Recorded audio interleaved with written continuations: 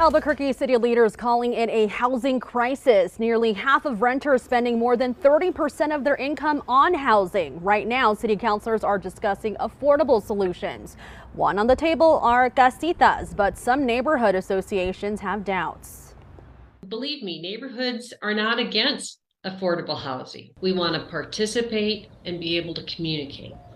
Andres Valle joins us now live with how this can get done. Andres, what changes need to be made to make this an option?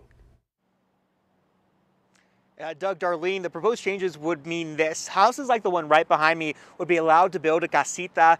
This would allow more people to occupy that property, an idea that had many restrictions before. So right now, approximately 2/3 of the city is zoned R1, where accessory dwelling units are not permitted or are restricted or prohibited. R1 zoning is a single family home, one detached house per lot, and those accessory dwelling units, also known as casitas, aren't allowed to be built on those type of properties. Now the mayor is pushing for that to change. There's no cap or limit on these. We anticipate that because of the zoning restrictions and the cost of construction, that there will be sort of a slow uptick in where these start getting built and permitted. One neighborhood association is pushing to have more transparency when building additional housing in their communities.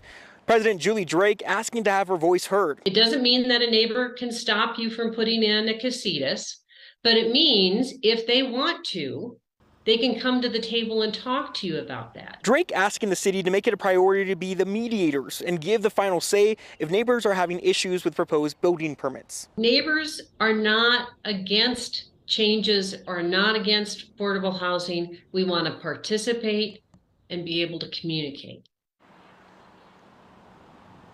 And if passed, the city is still putting restrictions on casitas, like only allowing them in the backyard, also making them a max of 750 square feet. It also has to match the original structure of the home. Reporting Northeast Albuquerque, Andres Valle, KOAT, Action 7 News. But the neighborhood association felt like there was not enough notice given about the changes.